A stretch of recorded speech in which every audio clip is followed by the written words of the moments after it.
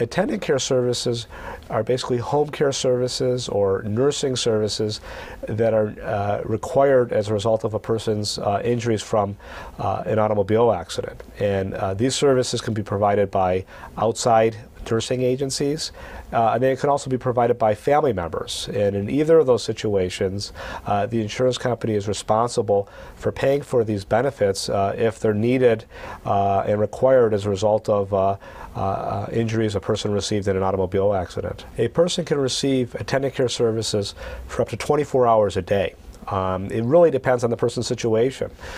In some situations, a person cannot be left alone ever, and they require someone to be with them 24 hours a day. So, for example, someone who's quadriplegic in an accident or sustained a severe head injury.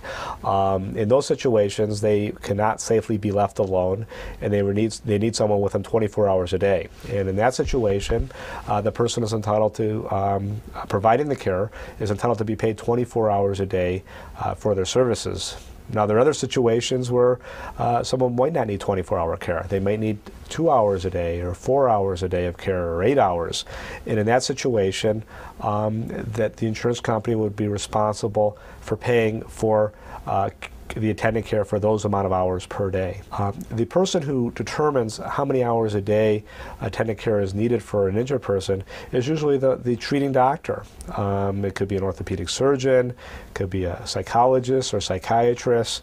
A lot of times the doctors will consult with occupational therapists to determine what is necessary and needed for a person's care with regards to the attendant care.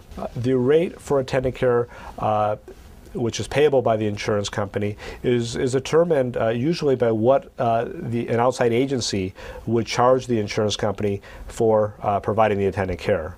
So, for example, if a person has severe orthopedic injuries where they're unable to walk and they need someone with them 24 hours a day until they recover from their injuries, the rate would be determined by what an outside agency would charge for providing the nursing care or home aid care to the injured person.